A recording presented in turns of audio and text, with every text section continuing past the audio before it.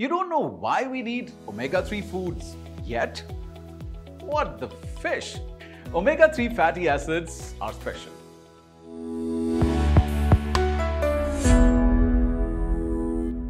No, not because they are more important than any other nutrient, but because our bodies can't produce them on their own, unlike other fats. For this reason, we need to depend on specific foods to give us omega-3 fatty acids. But what's the big deal about omega-3 anyway? Is it even that important? In short, yes. Omega-3 is a key type of polyunsaturated fats, basically the good fats. To be healthy and wise, experts say men between the ages of 18 to 60 need roughly 1.6 grams of omega-3 every day. For women, it's 1.1 gram.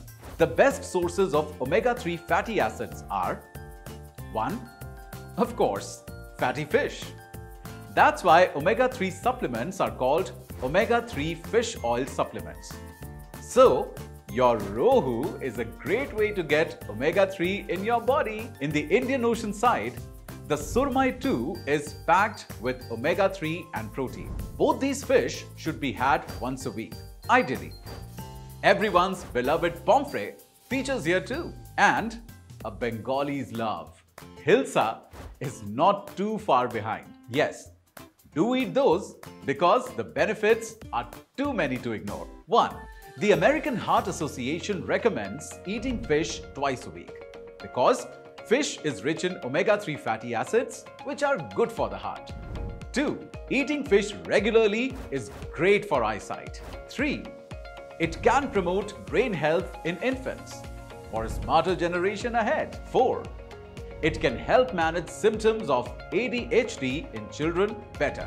And finally, 5. It may also help reduce belly fat, which comes from bad cholesterol. If you are not a fish eater, here's where you can get your omega-3 from. 1. Chia seeds. Chia seeds are great because they have a high content of these omega-3 fatty acids. You can put them in your smoothie, and the best part, you don't even have to cook them. 2. Walnuts.